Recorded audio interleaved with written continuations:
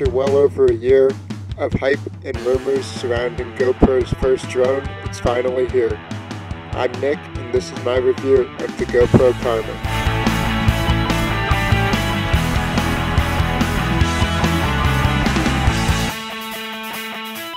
So let's jump right into it. One of the main selling points from the second the Karma was announced was that everything fits in the included backpack. So when you're on your adventure, it's nice and portable, and it also doesn't get in your way if you decide not to use your drone. Also, it's simple to use when you want to take it out. You flip out the 4 rotors, you flip down the landing gear, you power the thing on. The controller doesn't need a phone to work, and it's all nice and simple. The gimbal flips down 90 degrees so you can shoot video straight down at the ground. The stabilization is the best I've ever used, certainly much better than my Phantom 2. There's also 4 built-in fly modes. One of them is orbit. You can choose a point and then the drone will orbit around it. You can adjust the speed and where the camera's looking.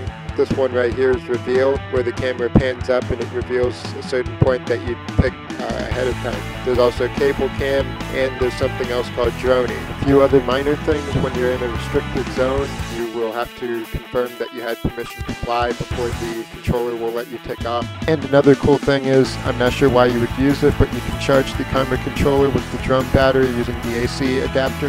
GoPro also claims this is more than just a drone, and it includes a grip called the Karma grip that you can hold and get some nice smooth shots when you're on the ground.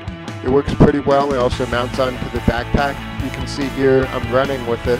I was pretty impressed that Karma grip was really getting thrown around, but the video is nice and stable, so good job there, GoPro. Now let's move on to some things I wasn't too impressed with. The controller takes a long time to boot up, and I also had some problems with mine where the touchscreen didn't work. Also, GoPro doesn't have any replacements in stock right now. Another problem I encountered was the compass interference warning would come up even when I was in the middle of a field, which was pretty odd because there was no metal around or anything like that, so hopefully it's something they can fix. In addition to those few bugs, I did have some cosmetic things with the rotor arms being scratched just from regular use, which is hopefully something that GoPro will fix in the version 2 of the Karma. This is what over a year of hype from GoPro has resulted in.